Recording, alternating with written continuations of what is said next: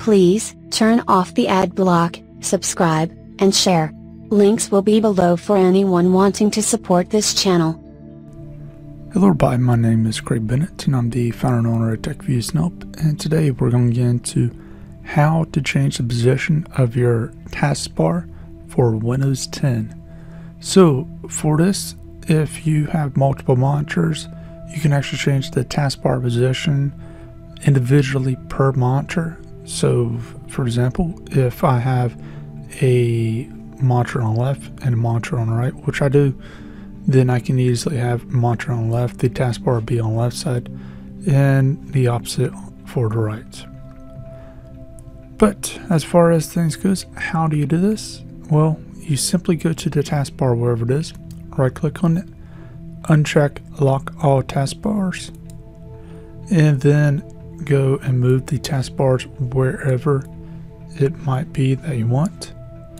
What I personally advise is go to each thing, each monitor, and if you have the start button on each, either through a modification or something else, then what you need to do is have the start open and move the taskbar as needed.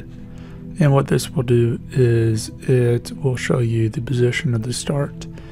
In fact, if you actually make the start menu bigger, then what you can do is you can actually see it being bigger in a given area. But anyways, as far as that goes, that's how you can move the actual taskbar once you have it in a position that you like. So say for example, I like it on this side, I might give it a try for a little while. What I will do is right click again and lock. And you don't have to lock it, but locking it makes it a little bit better so you don't accidentally move it and cause some major problems. But as far as that goes, if you do have any questions, feel free to leave them in the comment section. And also, if you want to add anything in here, then feel free to leave that in the comment section too. If you got any suggestions for future videos or anything, also please feel free to leave that in the comment section. And please feel free to check out the Patreon campaign and everything else.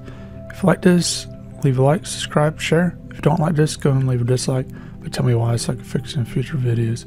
Again, this has been Craig Bennett, founder and owner of TechViewsNope, and hope you have a great day.